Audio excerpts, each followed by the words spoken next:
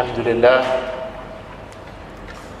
لله ذي الجلال والإكرام والفضل والإنعام أمرنا بصلة الأرحام وعادنا على ذلك الأجور العظام وأشهد أن لا إله إلا الله وحده لا شريك له وأشهد أن سيدنا ونبينا محمدا عبد الله ورسوله أوصل الناس برحمه وأبرهم بقرابته فاللهم صل وسلم وبارك على سيدنا ونبينا محمد وعلى آله وصحبه أجمعين وعلى من تبعهم بإحسان إلى يوم الدين. أما بعد، فأوصيكم عباد الله ونفسي بتقوى الله تعالى. قال الله سبحانه وتعالى: واتقوا الله الذي تساءلون به والأرحام إن الله كان عليكم رقيبا. Brothers and sisters in Islam, alhamdulillah, this is the first khutbah after Eid Al Adha, and alhamdulillah, those days before Eid and the day of Eid and the days after Eid are reminders. Reminders of what? The reminder is in the name, Adha, which means sacrifice. And it's a commemoration of the rites of Hajj. And the word Hajj literally means qasd, an aim, making Allah subhanahu wa ta'ala your aim. And ends with the commemoration or the celebration that also remembers the act of Sayyidina Ibrahim alayhi salam. And what was that act? We said in the khutbah that Sayyidina Ibrahim alayhi salam saw in his dream as if, and I have to preface as if he was killing his son Ismail alayhi salam. It appeared as if he was killing his son. He saw a ru'ya in which his son was lying down and he was moving a knife. Now, for us to understand the power of that ru'ya and the fact that that ru'ya was not just for Ibrahim alayhi salam, that ru'ya was for you and me. And I'll come to this. That vision that Ibrahim alayhi salam saw was just as powerful a vision for you and me if we understand what does it mean. But for us to understand the significance of that ru'ya, we have to take a back step. And even though those days of Eid have gone, the significance of what that meant is still in our lives and will continue to be in our lives as long as we are in this dar, this abode, this imtihan, dar al-imtihan, the abode of the test. What is the test? The test is intricately linked to that ru'ya, that dream. And for us to understand the significance of that dream, which was Sayyidina Ibrahim appearing to sacrifice his son, we have to take a step back, because the ulama of interpretations of dreams say dreams can be of two types. There is a literal dream, a dream which literally forecasts what is going to happen in the future. And our Prophet ﷺ, in the first 6 months of his nubuwwah, would see a dream, and the very next day, or in a short span of time, what he saw in his dream would come to pass. This is the type of dream which literally tells you what is going to happen in the future. And this can happen to any of us, because the Prophet ﷺ said is that the degree of revelation that remains is a ru'yatul sadiqah, is a true dream. And the degree to which you can get a true dream is dependent on the degree to which your heart is of a heart of safa, a heart of purity, because dreams can get admixed.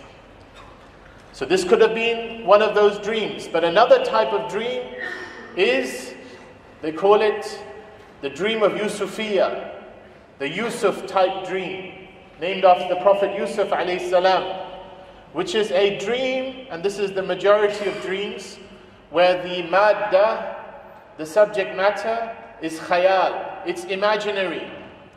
In other words, what you see in the dream is symbolic of something else. Sayyidina Yusuf alayhi salam saw in his dream, he saw 7 cows. 7 cows made fat. And what was this symbolic of? He later interpreted this as being 7 years of abundance, and then there will be 7 years of famine. This did not come to him in the dream in terms of a literal state of the years. It came to him as symbolic. One of them was cows, and another of them was wheat and agriculture. And he recognized that this was indicating a state that the country will come from. So he took from the imagery a ibra, a message. The imagery was a bridge unto what was the message. And this is the type of dream that also comes to us and also comes to the Anbiya. Okay, now that I've told you the 2 types of dreams, Sayyidina Ibrahim saw the dream of his son. And in his first instance, he sees this as being a dream where this is an event that is going to come to pass. He interprets this as an event, that he will literally be slaughtering his son. And for the Anbiya, their dreams are not like our dreams in the sense that their wahi there's an ongoing relationship of wahi, but if their dream comes in the form of that, they know this is something they have to do. And so he made istishara. He consulted his son, because his son was also a prophet. And he said, I see myself slaughtering you. And his son says, if that is the case, if'al ma tu'mar. Do what it is you've been commanded. Satajiduni insha'Allah min as-sabirin. That you will find me from those insha'Allah. If Allah subhanahu wa ta'ala wills, not through myself, but through Allah, you will find me of those who are patient. Okay, this is what he saw of his dream, and this is what he thought he has to do. And both him and his son submitted to what they thought Allah wants them to do. Why did Allah subhanahu wa ta'ala give him a dream of his son? Has anyone ever thought about that? Why did Allah subhanahu wa ta'ala give him? And before that, Sayyidina Ibrahim was also seeing in his dream that he has to leave at that time his only son Ismail and his wife Hajar in a barren valley of Mecca. Why is Allah subhanahu wa ta'ala, excuse my phrase, out for Sayyidina Ibrahim and his son? Of all the reasons that Allah subhanahu wa ta'ala is testing Sayyidina Ibrahim, why is it his son? Has anyone ever thought about that? That's worth reflecting upon, isn't it? To understand why Sayyidina Ibrahim is being tested in his son and his family, we have to take a step back and think about, what does the son symbolize for Sayyidina Ibrahim? Sayyidina Ibrahim was a person who from a young age was given this glad tidings. He knew he was a prophet. His job was to spread this Deen al-Hanifa, this pure religion, so and so that he broke the idols that were being built by, even though the Quran gives the imagery that it might appear to be his father, the ulama of the lives of the Anbiya say that was his uncle Azar. You can say Ab for uncle in Arabic as well.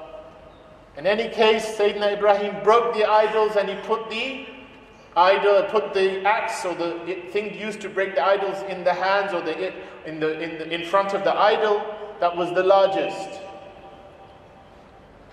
And when they came, he used that as a way to tell them, this is what you worship, false gods.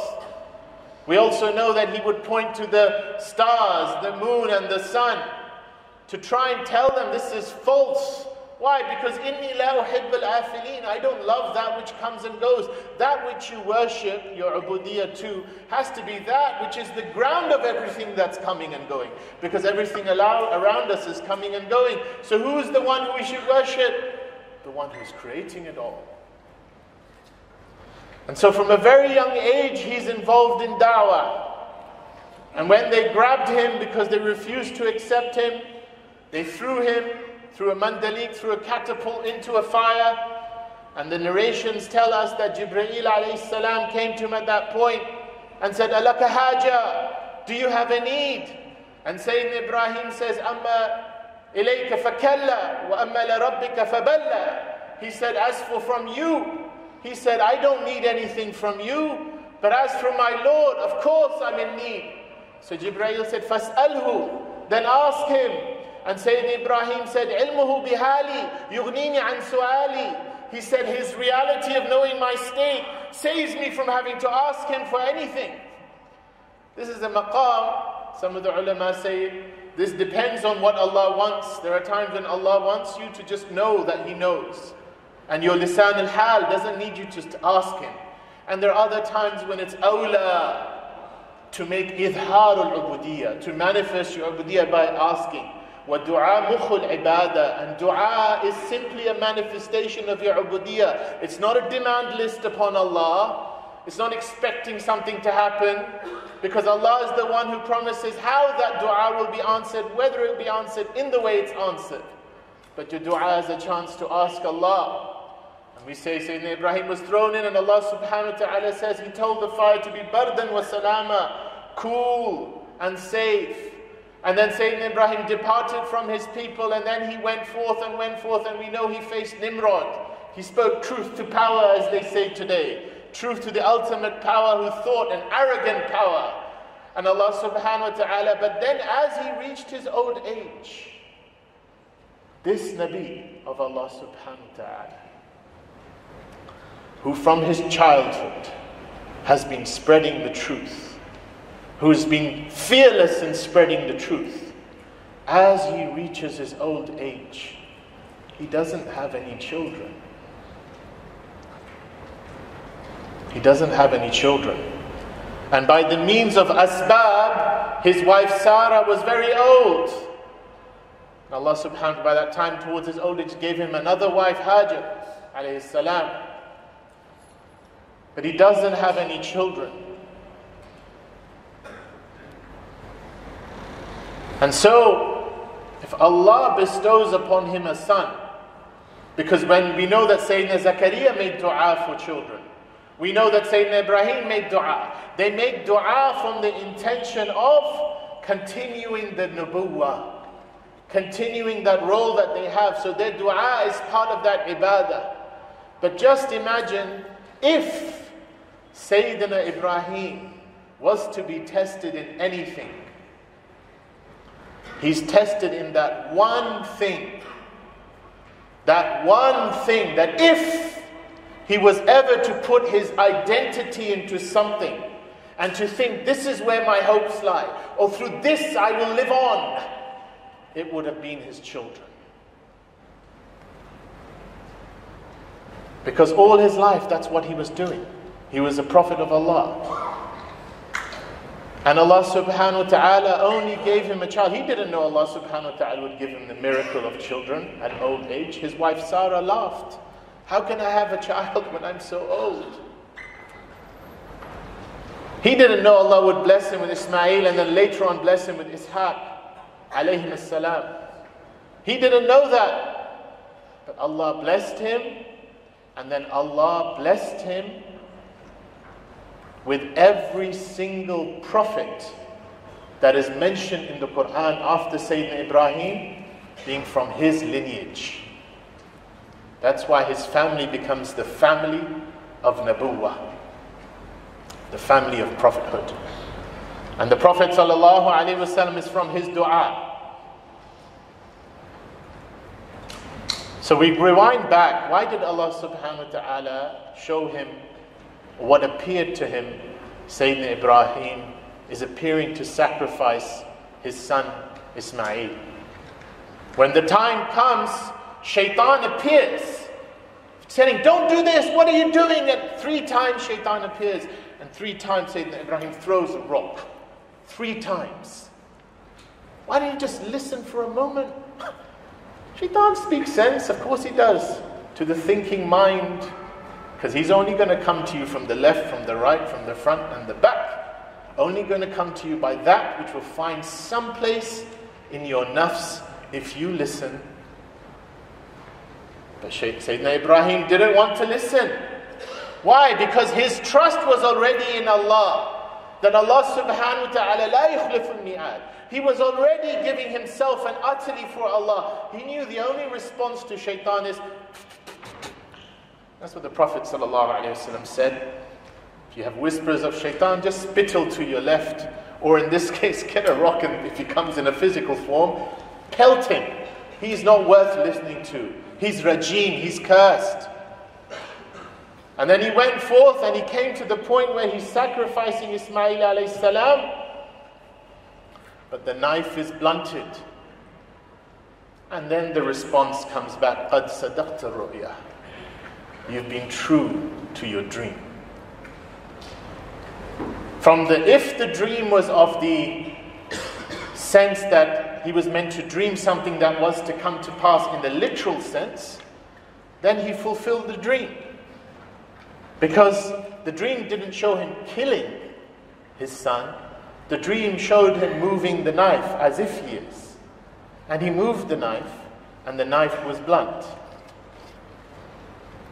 But if the dream was a Yusufiya dream, he still fulfilled it. قَدْ صَدَقْتَ رُؤْيَا. He still fulfilled it.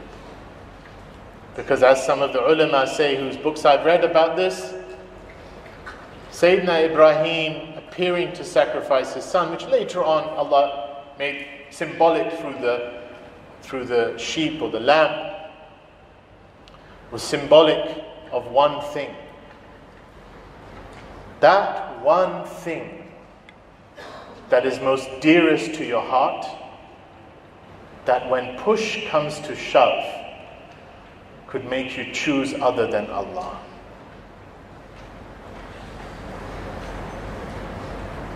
If Sayyidina Ibrahim, that was the one thing, but he succeeded in that test because he was Khalil of Allah. وَالَّذِينَ آمَنُوا أَشَدُّ حُبًّا لِلَّهِ. Those who truly believe love Allah more than anything else. And so why was Sayyidina Ibrahim's dream a Yusufiya dream as much as it was a real dream? And because in his dream it was manifest as his son. Are you willing, if there was to be a situation, Allah doesn't want sacrifice. Allah subhanahu wa ta'ala doesn't even want the sacrifice of the goat or the sheep or the cow. Allah subhanahu wa ta'ala tells us that in the Quran. It's not about the literal thing. Allah subhanahu wa ta'ala says, the luhum wa dima, the blood and the meat of this doesn't reach Allah. Allah doesn't want the sacrifice of that in that sense. Allah wants the symbolic reality of that sacrifice, which is your taqwa. Which is how much of you are for Allah. How much of you can say no to other than Allah. So Eid Al Adha is the Eid when we remember the sunnah of Sayyidina Ibrahim, which is the sunnah each and every one of us should be following when we do the sacrifice of the lamb or the sheep, which is taking that one thing. You might know what, you have to know what it is for yourself. Yours isn't necessarily going to be Sayyidina Ibrahim's. But maybe, and I told my wife this, instead of giving the khutbah, if I just said, let's just pause 5 minutes, figure out what that one thing is for you. If Allah was to test you with one thing, what would that be for you? Could be your job. It could be if Allah tests you in something, then you turn your back on Allah.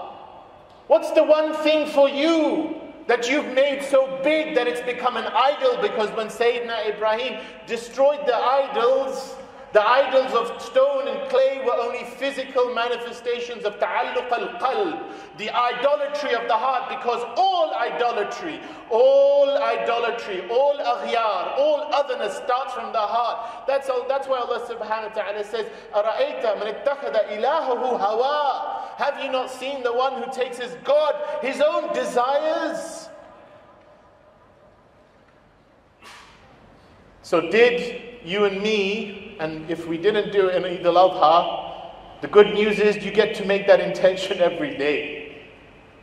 But did any of us at that point think about what is that? And don't start with second, third. Because we have to start with that one thing. Usually that one thing has so many things built into it. It's like a necklace. If you can get that one thing out of your heart, all of the other things fall out of your heart. The question to ask yourself is, if Allah subhanahu wa ta'ala didn't give me this, or if Allah subhanahu wa ta'ala took this away from me, where would I be with Allah? Where would I be with Allah?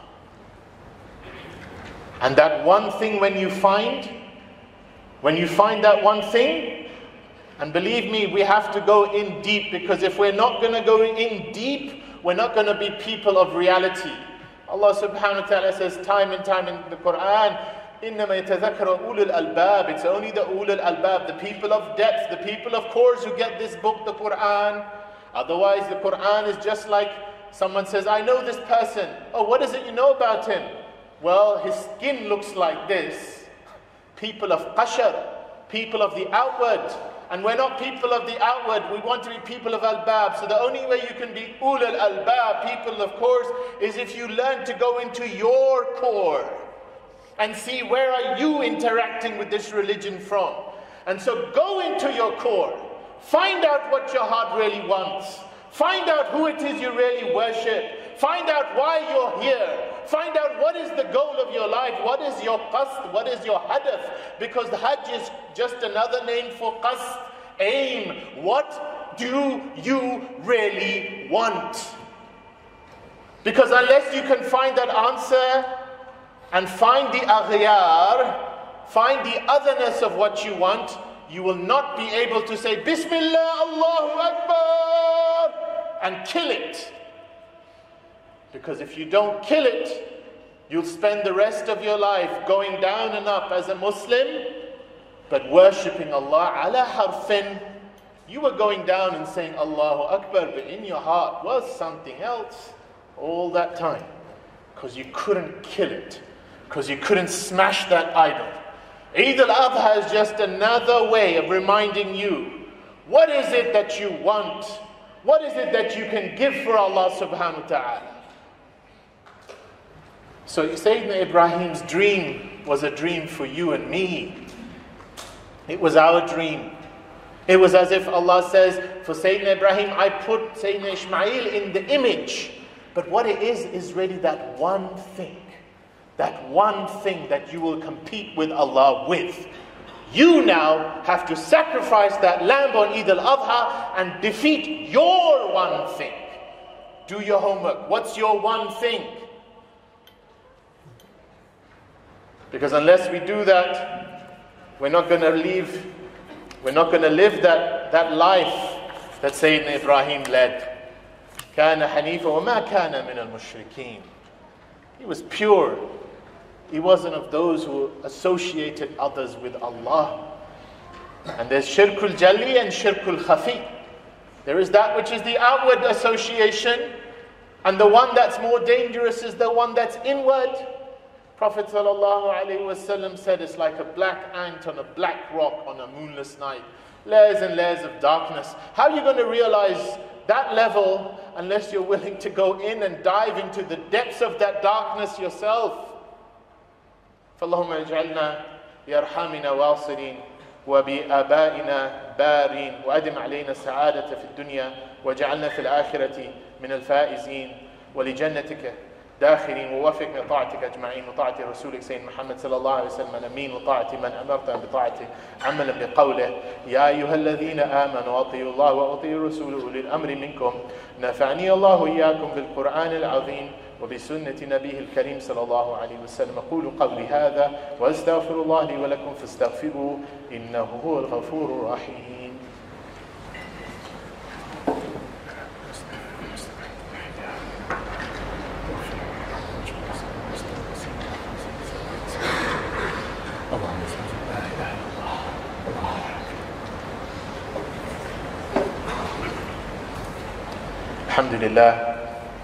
الحمد لله الكريم التواب جزيل الثواب سريع الحساب وأشهد أن لا إله إلا الله وحده لا شريك له وأشهد أن سيدنا ونبينا محمد عبد الله ورسوله اللهم صل وسلم وبارك على سيدنا ونبينا محمد وعلى آله وأصحابه أجمعين وعلى التابعين لهم بإحسان إلى يوم الدين. Sayyidina Ibrahim's being tested through his own family doesn't mean that Allah subhanahu wa ta'ala wants us, if we find in our hearts that I love my child so much, I love my wife so much, that if Allah subhanahu wa ta'ala was to take them away from me, I would not be able to pray. And therefore, that's wrong. Allah subhanahu wa ta'ala wants us to love our family. That's why one of the biggest things that we can have is to join Silatul Rahim, to join between those who we're connected to. This is one of the greatest of deeds. But what Allah subhanahu wa ta'ala wants from us is that our love and our hope be through Allah. It not be a competitor. It not be a competitor. That's why I quoted the voice, وَالَّذِينَ آمَنُوا أَشَدُّ حُبًّا لِلَّهِ. Those who truly believe, they love Allah more. Allah subhanahu wa ta'ala didn't say they only love Allah. As human beings, we're designed to give our attention, and love is part and parcel of that fabric. In fact, I don't have much to speak about in this khutbah in terms of time, but I believe that's the secret of Allah's creation. Rahmah. We need to really, really, really unpack what that word means, Rahmah. Why is Allah subhanahu wa ta'ala started Bismillah ar-Rahman ar-Rahim? Why is that one verse where both of the names He chooses go back to that Rahmah, that mercy? Allah subhanahu wa ta'ala says in the Quran, Rahmati wasi'at kullu shay. My rahmah covers every single thing. Elsewhere Allah subhanahu wa ta'ala says, وَأُولُو الْأَرْحَامِ بَعْضُهُمْ أَوْلَى بِبَعْضٍ فِي كِتَابِ اللَّهِ إِنَّ اللَّهَ بِكُلِّ شَيْءٍ عَلِيمٌ. And that the people who are connected by arham, wounds, they are closer to one another in the book of Allah subhanahu wa ta'ala. And Allah subhanahu wa ta'ala in a hadith, it's a hadith Qudsi, as if Allah subhanahu wa ta'ala is narrating. The Prophet sallallahu alaihi wasallam says, and it's as if Allah subhanahu wa ta'ala is narrating, He says, Ana Rahman. I am Rahman, the most merciful. Wa ana khalaqtu ar-Rahim. And I am the one who created the womb. Washtaqaqtu laha min ismi. And I have given it the name from me. So the womb in Arabic is Rahim. And it has been given the name from Allah's name, Ar-Rahman. فَمَنْ وَصَلَهَا وَصَلْتُهُ وَمَنْ قَطَعَهَا قَطَعْتُهُ. And whomsoever keeps that bond and strengthens it, then I keep that bond with me. And whomsoever breaks that bond, then I break that bond with me. The ulul arham are those who are connected to us by that bond. And this is something that we're meant to uphold. But Allah subhanahu wa ta'ala elsewhere in the Quran says that your wives and your children can be enemies. From what perspective? How can it be both? Because whenever something becomes a thing in and of itself in a way of competing, then we need to ask, where is our love? How is our love coming with Allah and through Allah subhanahu wa ta'ala? And so when we love through the shuhud al-minna, seeing Allah's blessing. And that's why Allah subhanahu wa ta'ala says we make dua for our azwaj, for our husbands and wives and our children to be qurrata a'yun, to be the coolness of our eyes. And this is from Allah subhanahu wa ta'ala. So we thank Allah subhanahu wa ta'ala in that. Why did I say, I'm going to end here very briefly, why did I say that I believe this is the secret, this is one of the major reasons of why Allah subhanahu wa ta'ala has brought everything into creation? That Allah subhanahu wa ta'ala, we've said before, and this will be a very big khutbah, maybe a series of lessons to come to this, but Allah subhanahu wa ta'ala wants to be known in this world. That's the reason why everything has been created. Allah subhanahu wa ta'ala says, لِيَعْبُدُونَ, so that Allah be worshipped, and the mufassirun say, أي لِيَعْرِفُونَ, to be known, because true ibadah can only come through iqrar al-rububiyyah, through true slavehood or worship can only come through knowing His being the Rabb. And knowing His being the Rabb means knowing His asma, knowing His names. And in all of His names there is a hierarchy, and Allah subhanahu wa ta'ala says, وَرَحْمَتِي وَسِعَتْ كُلُّ شَيْءٍ. My rahmah encompasses all of these names. He wants His rahmah to be known. And He has made a physical part of womanhood specifically from that. But rahmah as an attribute is not exclusive female attribute. The most perfect person of rahmah was the Prophet sallallahu alaihi wasallam. وَمَا أَرْسَلْنَاكَ إِلَّا رَحْمَةً لِلْعَالَمِينَ. We didn't send you except to be a rahmah to all the world. So I'll end here. Those two things, they are, in English we say corollaries. They're connected to each other. The first part of the khutbah I said, which is getting out of your heart other than Allah. Making tawheed real. La ilaha illallah. Getting that inward out. But the degree to which you get that inward other than Allah out is the degree to which Muhammad Rasulullah becomes true. The degree to which you become a rahmatan lil alameen, a flow outwardly to see this connection, to be a person of rahmah in your life. And it starts, brothers and sisters, with our families. It starts with those closest to us. So today's khutbah was a reminder of the significance of Eid, but also a reminder of the ulul arham, those who are closest to us in these days. And for us to, this work remains, this work of purifying our hearts, and this work of following the sunnah of the Prophet ﷺ, his sunnah the outward, and his sunnah of his inward, which is the sunnah of being a rahmah for those around us.